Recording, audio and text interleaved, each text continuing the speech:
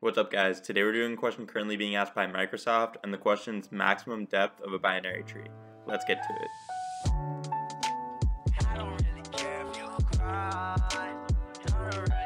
What's up, guys? Today we're doing maximum depth of a binary tree, and the problem description is, given a binary tree, find its maximum depth. The maximum depth is the number of nodes along the longest path from the root node down to the farthest leaf node. Note, a leaf node is a node with no children.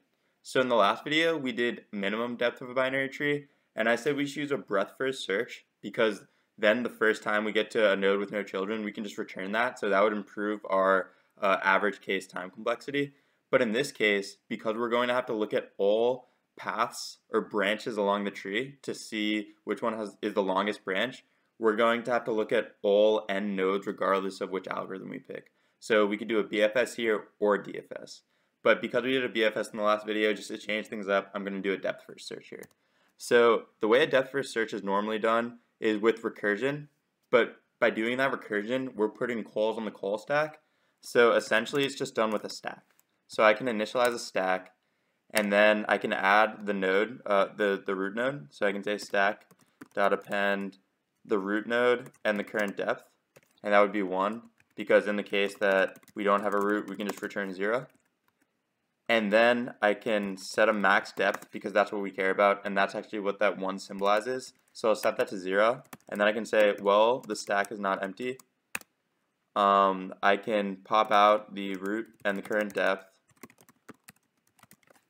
and I can compare that to the maximum depth. And if it's bigger than the maximum depth, I'm going to reset that to depth. Otherwise, I'm going to keep maximum depth the same. So after doing that, I'm just going to check and see if we have a left and right child. If we have a left child, we're just going to append the left child and depth plus 1 to the stack. And if we have a right child, we're just going to do the same. Root dot right and depth plus 1.